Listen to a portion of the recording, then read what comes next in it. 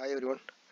In this video we'll see how we can quickly create a data frame for the testing using pyspark, StructType and StructField and row classes. Let's see example from each of these one. So mainly if you see pyspark we have the StructType and StructField classes used to specify the schema for the data frame.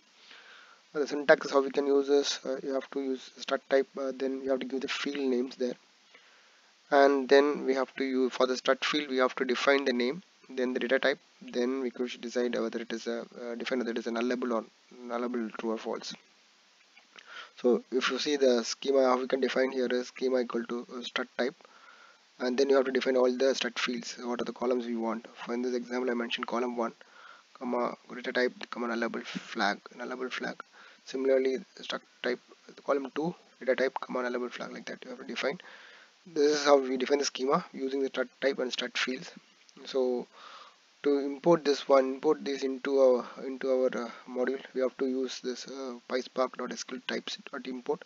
Either you can import everything, or you can specifically certain classes, struct type, struct field, or like that you can define and mention at the top. So either you can use as this, or you can use as a whole, you can use this import star. The next command I have defined a schema with 4 columns: store location, store id, store sales, and store inventory.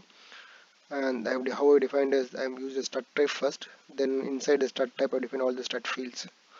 So this is how I have defined my schema. My store location is of string type, store ID is of integer type, store sales of float type, and store inventory is of long type. And I have defined sample data here, data equal to some sample data put over here. Then once I have the schema and data, then I can create a data frame using spark.create data frame, passing the data as well as the schema, that sample data as well as the schema to that. So I'm displaying that data frame, then I'm going to print the schema of this one. So in this you can quickly create the data frame instead of like you either have to copy the files or somewhere from the local machine into your system. Instead of that, you can directly put some sample data and create data frame, and then start your testing.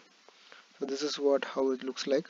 So I have a sample data here, and I will create a schema at the top. So with the help of schema and the sample data, it's created data frame.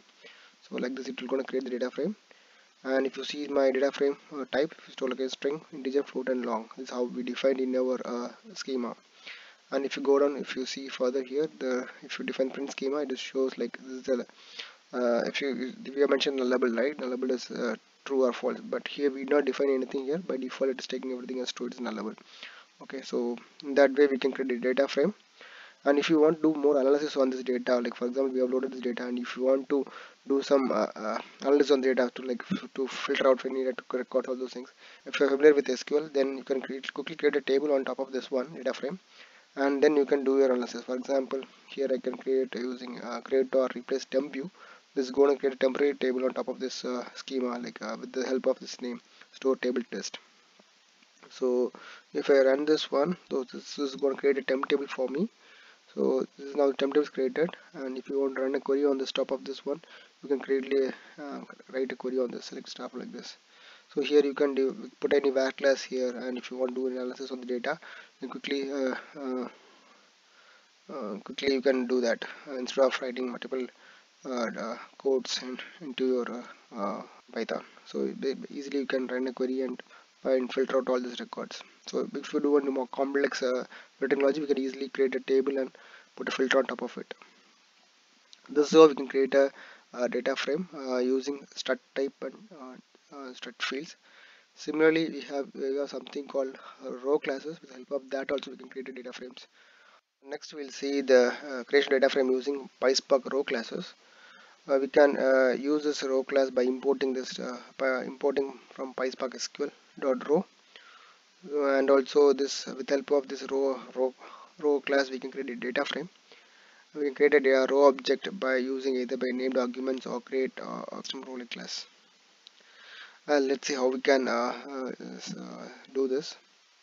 First, to import this row class, you have to use this import statement from pyspark.sql import row.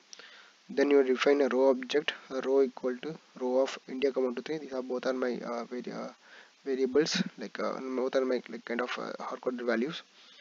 I'm going to print that value, row comma 0, string of row comma 1. So this is going to print the value 1 and 1 2 3. These are like the value which I am passing to this row. Next, if I want to define, in this case just I hard coded the values here, and in case if I want to assign this to a column name, that also you can do. For example, here row equal to row of country code equal India and row code equal 1 2 3, and print that one. So in that case the values are being assigned to the variable like this column name country code. So at the top we just hard coded the value, but then the second one we have assigned it to a column name. Again, if you go to the next command, if you see here, we can create a custom class from row. Here, if you see here, I have created a custom class. It's called country. The row class. Like I'm using country name and country code here. These are kind of became now the column names here. If you see here, this is my custom class country. And top of that, I'm going to create a row object using this country class. So R1 equal country of India, 1 2 3. These are my values.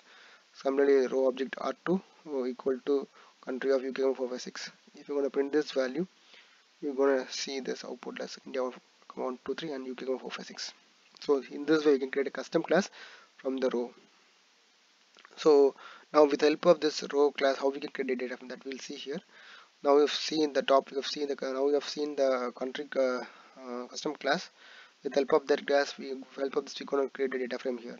So now define a country equal to the same row of country comma in country code, and then I'm going to create a data1 equal to, I'm going to create the list of rows here, like kind of country of India comma 1 2 3 comma and comma country UK comma 4 5 6. We have the data now, and if you see, if I execute this one, now the data is being stored in this data variable, and I'm going to create data frame using this data1 spark data frame spark.create data frame data1, display the data frame, and I'm going to print the schema also. Let's see the output here. Now if you see here, now data frame is created with the country name, country code as my column names. You could see the output also India count to the 4 5 6. So with the help of control also we can create data frame, and also with the help of this one StructType and StructFields also we can create a data frame. And also we can do a combination of both these two, and we create the data frame. So that also listed below. See here, I have created a schema that using StructType, StructField. I have defined a schema here using this one. The row I'm defining using row class. I'm defining the rows here, India 1 2 3, and now I'm creating data frame by passing this one row comma schema display frame. In this case also we can create a data frame. So either you can use individually the classes to create data frame, either StructType and StructFields, or you can create a row with the help of row class also create a data frame, or with the help of combination of these two also create a data frame. So in this ways we can create a data frame. Yeah, so that's all. This is very helpful when you want to create your own data frame for your testing. Quickly want to create data frame. Otherwise you have to load the files from your local machine into the code, and then you have to do all the analysis. Instead of that, if you want to do some testing quickly, you can create data frame on your own and then start your testing. Pretty much that's for this video. Thanks for watching.